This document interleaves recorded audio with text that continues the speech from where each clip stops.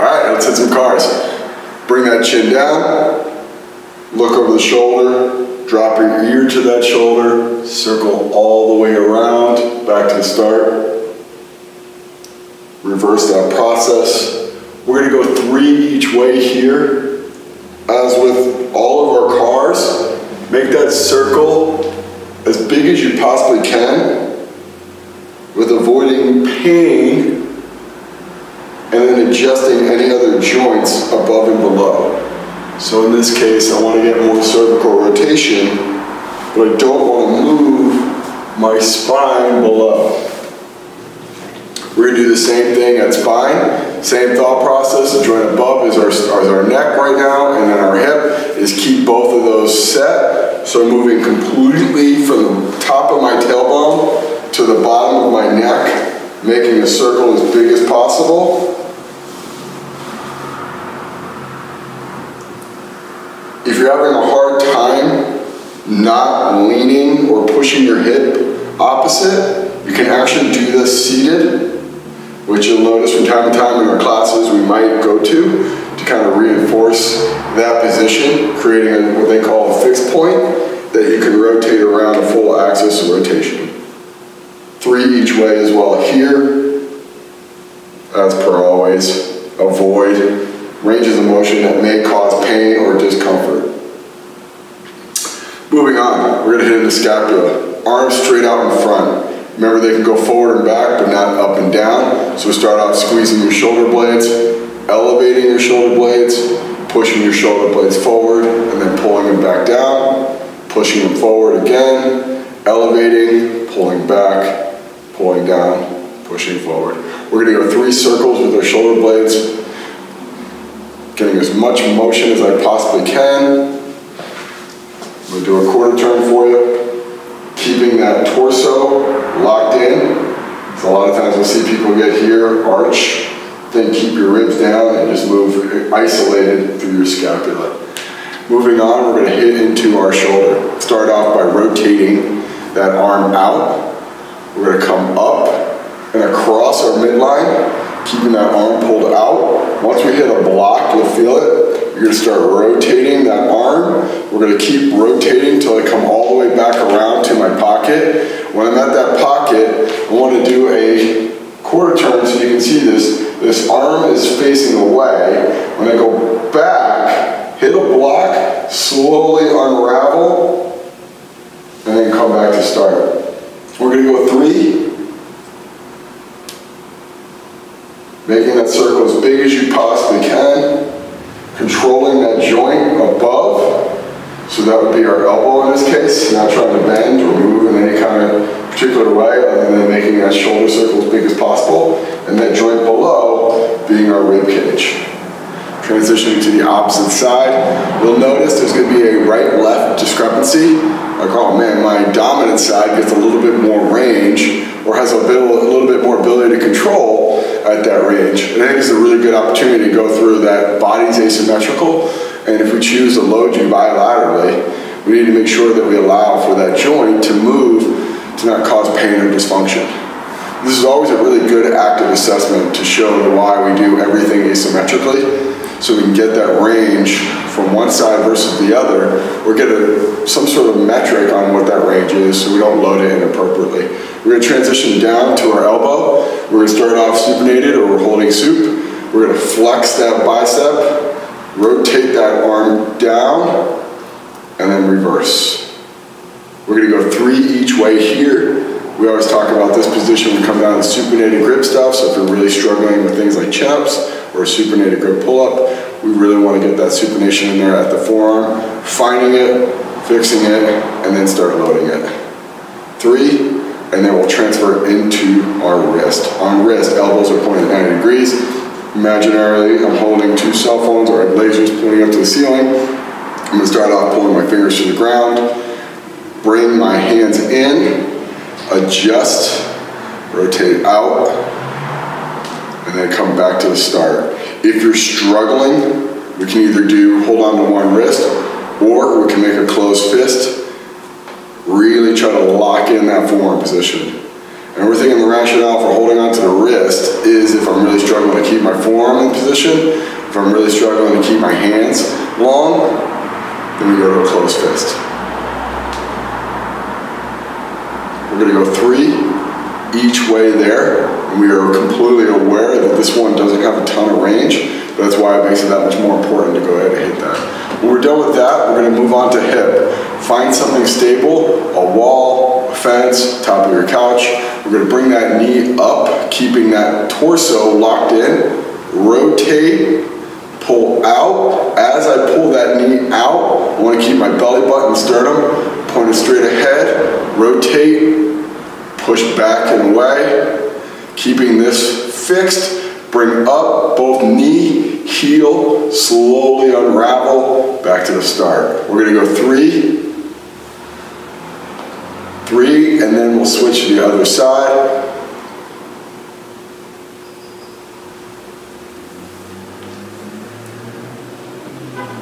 Lock into position, create stability, get to that sticky part or that part that's hard to move, slow down.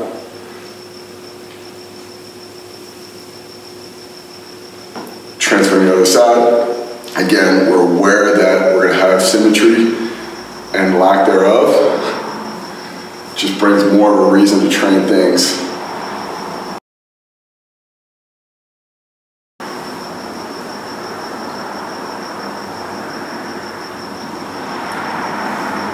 Three on this side, and then we're going to transfer down to the ground. So if you have a towel or a yoga mat, go ahead and place that on the ground next to you. We're going to go ahead and make our way to the ground. Locking in our upper leg. Set yourself up so I have all that motion that I want coming below my knee. So I'm going to rotate my shin out, extend my knee up, rotate that shin in, come on down. We're going to go 3 in both directions, up and down. And then we're going to lower our guard to our shin and do what we did on our ankle. And if you're keeping track at home, this is the exact same cue we gave if you were struggling to keep your forearm locked in. We're just, for your wrist, we're just doing that now before with our ankle. So I'm grabbing my ankle, I'm locking in that shin, and I'm going to rotate as big of a possible circle as I can around that fixed shin. Really trying to stretch that outer part. Again, finding that safest, greatest range of motion you can hit. 3 clockwise to counterclockwise. And then switch sides. We're going to transfer over to that other knee.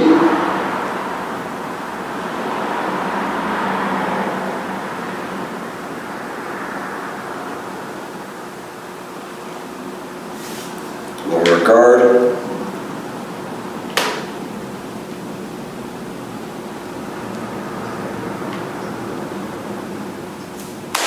That's our cars. All right, every damn day, we're gonna start off on the ground. We got some pails, we're gonna do some bird dogs and dead bugs. It's kind of a way to extend our movement prep. Looking for control, looking for stability. Biggest thing here is just getting ourselves prepped up for the big meat and potatoes. 10x6 single arm swing. All right, so on pails, we're gonna set up here on the ground.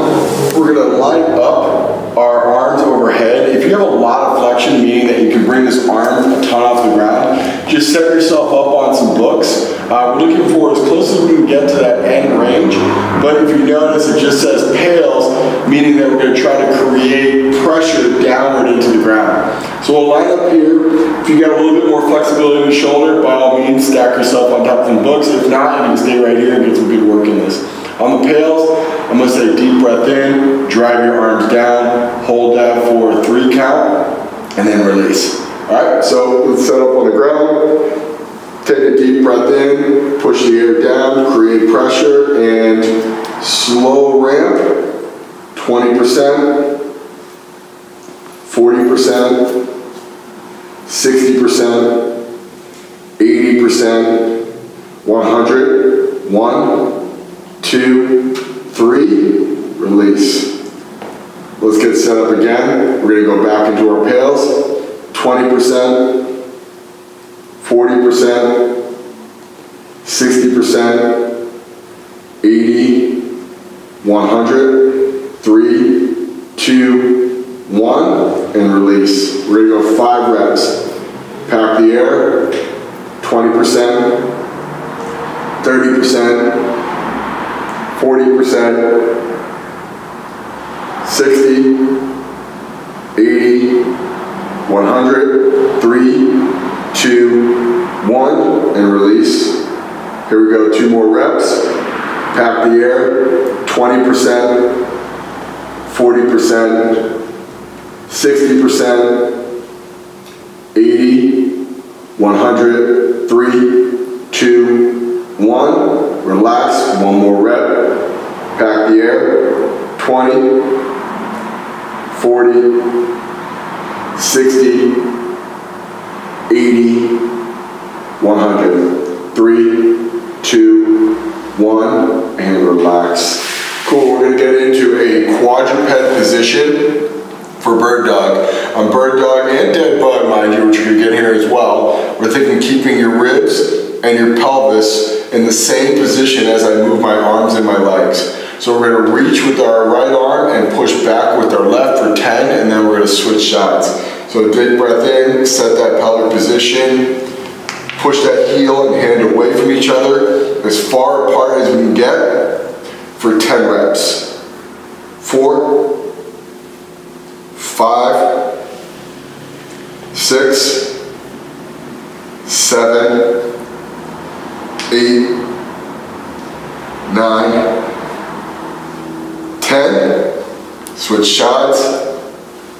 1, 2, 3, 4, 5, 6, 7, 8, 9, 10. We're going to transition to our back. We're going to do that same exact pattern, just in the dead bug. Now we're thinking about keeping that back as flat to the ground by controlling that rib position relative to the pelvis. Pull your knees up, start at 90 degrees. Place your arm out. We're going to reach with our right arm and left leg for 10 reps. Keeping that back glued to the ground. 3, 4, 5, 6, 7, 8, 9, 10. Switching sides. 1, 2, 3, 4, 5, 6, 7, 8, 9, 10. That's the first round. We're going to go through that again. We got 2 rounds of the pails, 2 rounds of the bird dog, 2 rounds of the dead bug. Cut. If you need a break, pause it right here. Cut. Let's get our second round in. So we'll get a little bit more work in on this pails. We're going to ramp up to 100%, hold for a 3 count for 5 reps. Try to make that 100% as intense as you possibly can without pain. All right, so to set up, you might have some more range in that shoulder, so if you want to stack on top of books, please do so. Let's take a deep breath in. Pack the air, 20%, ramping up to 40, 60, 80, 100, your safest, greatest effort for 3, 2, 1, and release. Pack the air, ramp up, 20, 40, 60, 80, 100 for 3, 2, 2. Release. Pack the air, start ramping, 20, 40, 60, 80, 100, 3, 2, 3. Release. 2 more. Right. Start ramping, pack the air, 20%, 40%, 60, 80, 100, 3, 2, 4. Release. Last rep. Pack the air, start ramping, 20, 40, 60, 100, 10, 2, 5. Make sure you went to the 10 count. Here we go, we're going to a bird dog next. Line up here, remember control your ribs to your pelvis, lock it in. 10, left arm, right leg. 10, right arm, right leg. The right arm, left leg. 6, 7, 8, 9, 10. Switching sides. 1, 2, 3, 4, 5, 6, 7, 8, 9, 10. Dead bug on our back. Knee up, heel up, arms out. We're gonna go 10 and then switch sides. 3. If you're having problems maintaining pressure, create a closed fist, create more tension in your feet. 7, 8, 9, and 10. Switching sides. 1, 2, 3, 4, 5, 6, 7, 8, 9, 10. Nice. All right. So movement prep is done.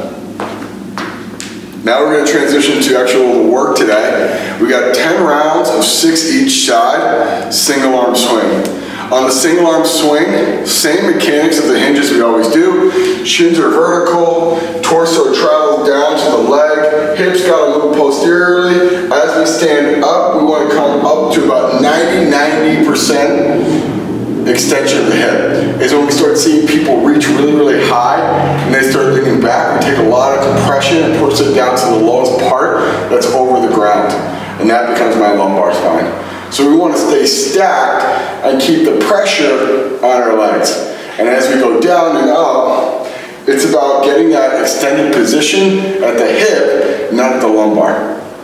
On that single arm position, we apply this thing called a corkscrew. We're rotating our arm in the direction I'm going to create more pressure and control in that shoulder while I'm moving. So as I go down, that thumb goes up. As I go up, that thumb goes up to allow for stability here, but control and movement fluidity up here.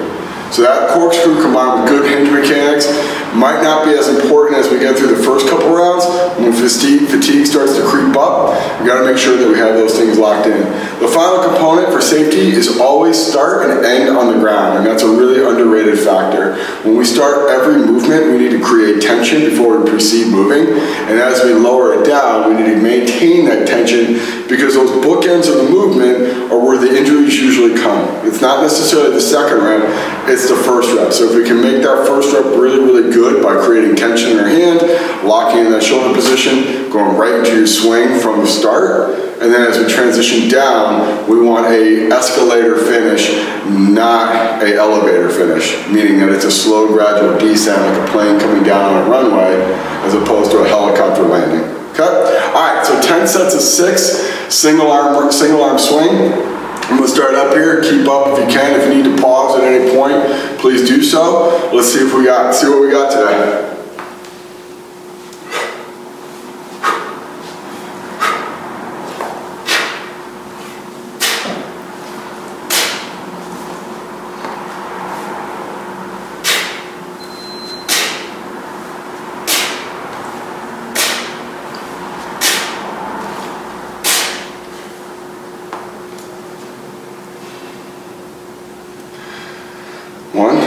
More to go.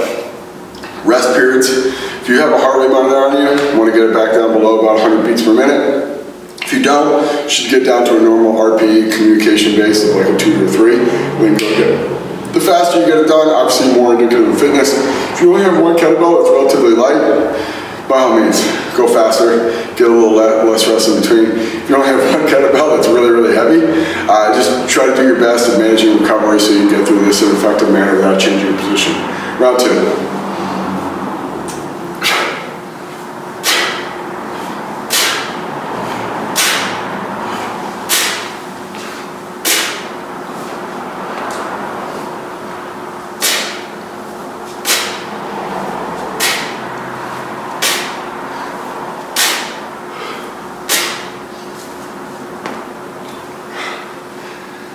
2 rounds in, if you need some water, by all means, help yourself. Just make sure that you keep in position, locked in. What we find in these elongated things with minimal stuff is focus and attention to detail goes up, right? So as fatigue goes up, my level of execution needs to go with it, because that's when I'm most at risk for injury. And we always want to make sure that we're putting safety above everything else. It doesn't matter how well scripted the program is or how well thought out the exercise selection is. If we're not lifting with really good technique for every single rep to the best of our ability, we're not going to get the most out of it. But more importantly, is we're putting ourselves in a vulnerable position. We don't ever want to get hurt at the sake of some program or sake of some exercise. Always putting safety and performance above everything else.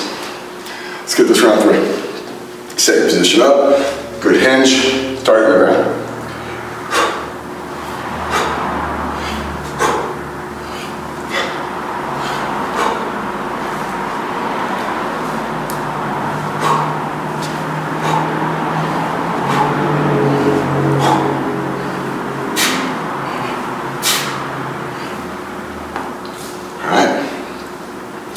Transition to a side shot so you guys get a little different angle, see what it actually looks like with the shin staying vertical, and see the trap line in the torso.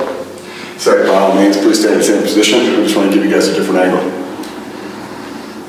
So round 4, crank it up. If your heart rate is pretty high, just pause and wait a little bit longer.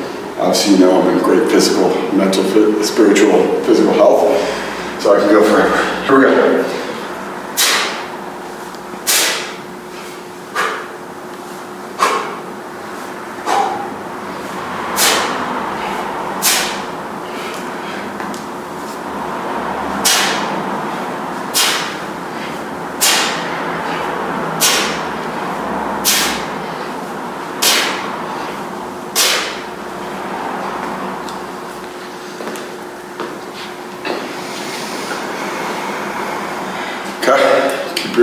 Keep your breath nice and tight, keep moving, keep shaking it out in between sets. You know, the goal is to accumulate as much volume with very simple things over a period of time. You'll notice that in other days we have a lot more pushing and pulling. The goal though is, if we don't have the ability to add a lot of weight, we need to add volume, right? And I think this is where it really comes to an important thing of understanding programming and principles, is everything has to have some sort of progression of it. Whether we add more complexity to the exercise, we add more intensity, which I think is what we're most familiar with, of adding more weight in the bar, or we can add volume. We can do that by adding sets, we can do that by adding reps, we can do that by the combination of the two. We can do that in other ways of making things more compressed, right? We're gonna do 6 each side for 10, so we have 60 reps in the right, 60 reps in the left. Can I get that done in a faster manner? Or can I pick a segment of time and escalate the actual total volume in that period of time, right? You got 10 minutes, accumulate as many rounds as possible. And the beautiful thing about having progression and periodization in mind in regards to this is that never gets lost sight of. But if my only one rationale to load people up is to add weight in the bar, I'm pretty limited, right? And this is where that value of understanding those principles come into play. Round 5.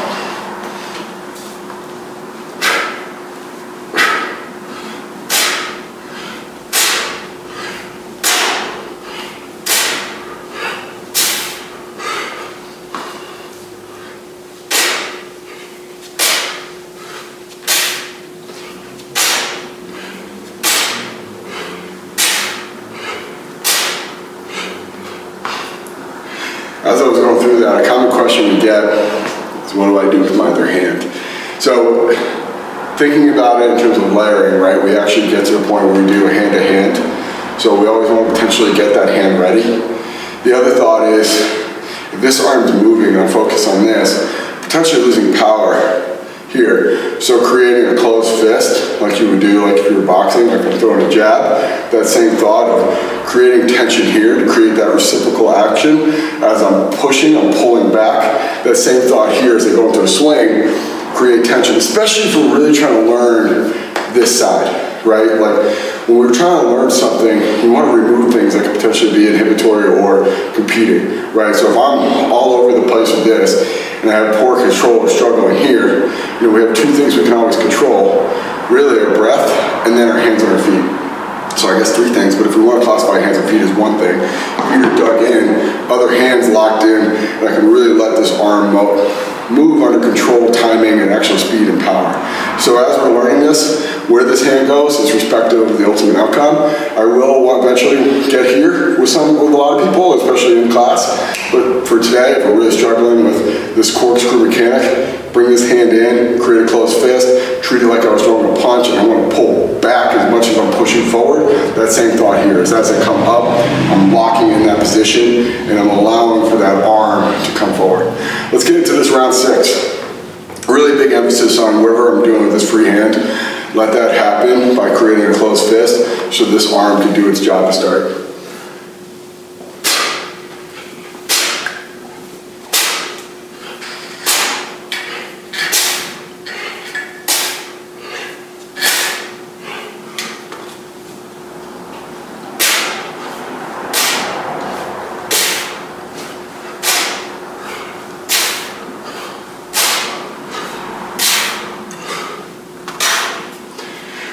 Alright, so other things to think about when we're doing this is that breath as I go down.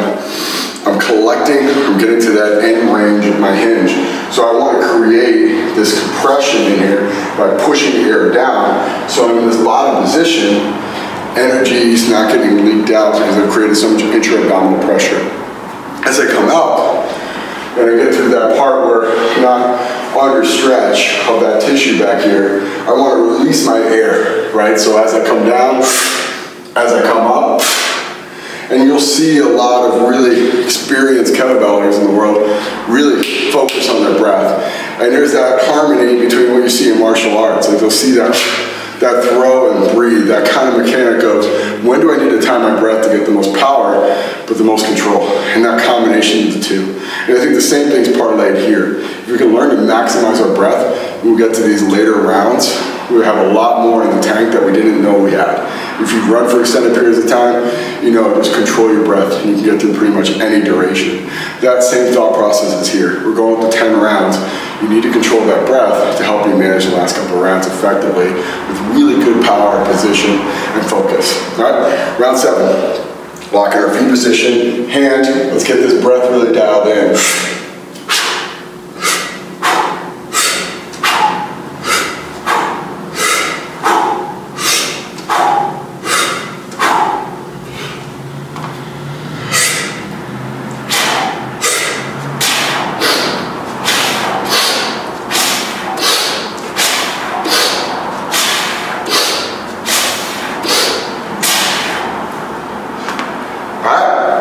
Getting close here, getting close. Again, if you need to pause, give yourself a little bit of water, whatever pace you feel like you need to hold, make sure you get through this with great position and great technique.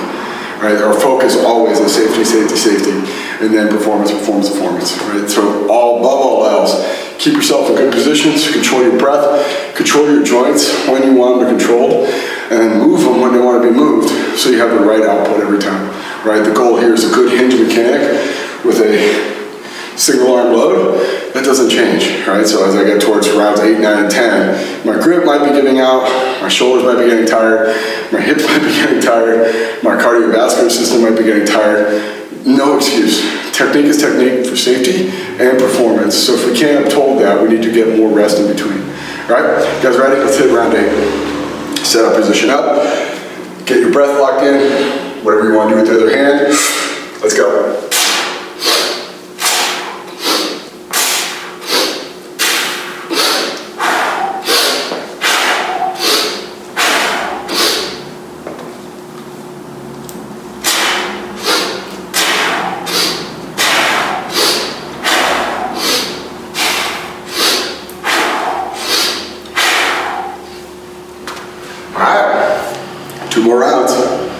more rounds. If you want to get a quick walk around, if you have one heavy kettlebell and this is getting pretty hard on your forearms, grip is always a great governor on anything you want to do. One of the things that we always get asked is why we use so much fat grips. And you can see it in kettlebells. It's control, it's stability, but it's this thought of like, from here to here to here to here to here to here to here, where is the most vulnerable spot, right? Like, we're moving through a hinge pattern. Do I have control here to here? Is this the limiting factor versus that limiting factor? And what is the risk reward? If this gives out before this gives out, what is the risk versus the reward of the two, right? We can obviously tell, like, my forearms being tired and that's slowing me down is gonna have some sort of stop point that's well before anything happens here, and that's a good thing, right? If this gives out, the risk is incrementally higher, right? But if I give out this first, the risk is down, right? So as long as I know that this is a governor and my ability to control this, it helps protect this, we can start to see the bigger picture of picking rate limiting exercises that still get us the outcome of velocity or force or capacity, but we're doing it in a safe and effective manner. And the other aspect is your cardiovascular fitness. If you're gasping for air and you're really struggling to recover, it's also a really great area of improvement. And we think about your ability to control whatever implement you're holding with your hand or your feet, and then the other side of it too is your ability to recover between these bouts of intense exercises is really going to mandate your overall long-term projection of your goals. And this thought of can we increase mobility, can we increase your fitness, can we increase like things in other planes of motion in this period of time are all really good kind of concepts to get through. So when we get back to a barbell, when we get back to dumbbells, we have a lot more potential built in. Let's get this round 9. We'll have one more talking point and then we'll finish this up in round 10. All right, here we go. Hands, feet, breath.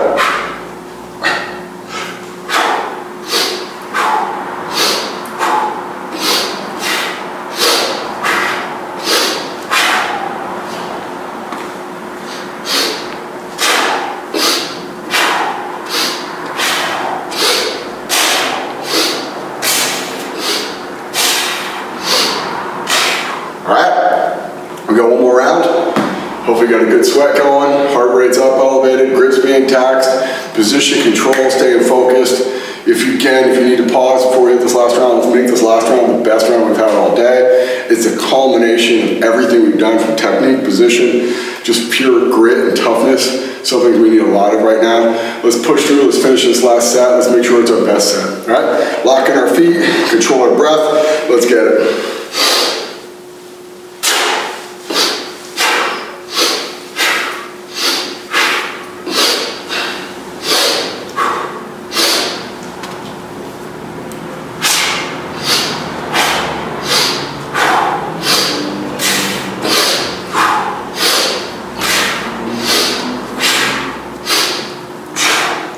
That's it. Give someone a high five in the air. No social contact.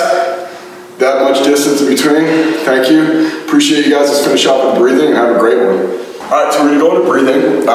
We want to focus on a couple things here. When we look at breathing, we want to create a good respiratory mechanic. And depending on your orientation, there might be positions that you feel a little bit better in.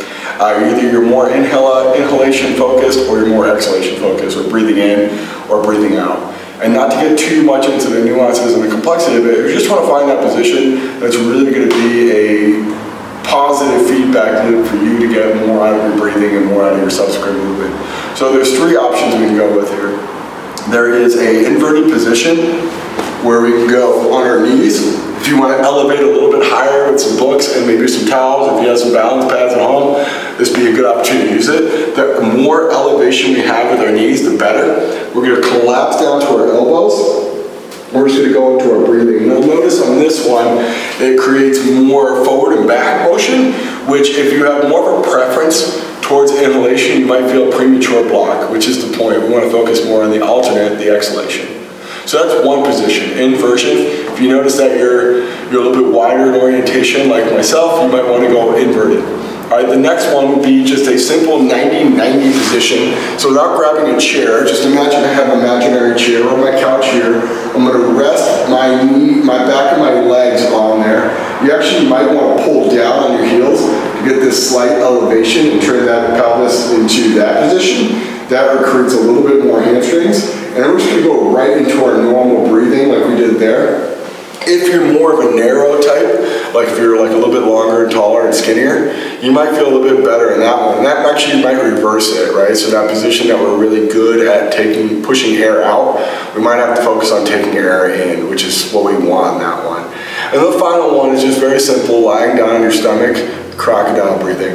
And you might just want to do that just for kind of almost a meditative purpose, where I just want to relax and get into that position and just focus on my diaphragmatic breathing. And all these positions, it's breathe in through the nose, breathe out through the mouth like I'm blowing through a straw.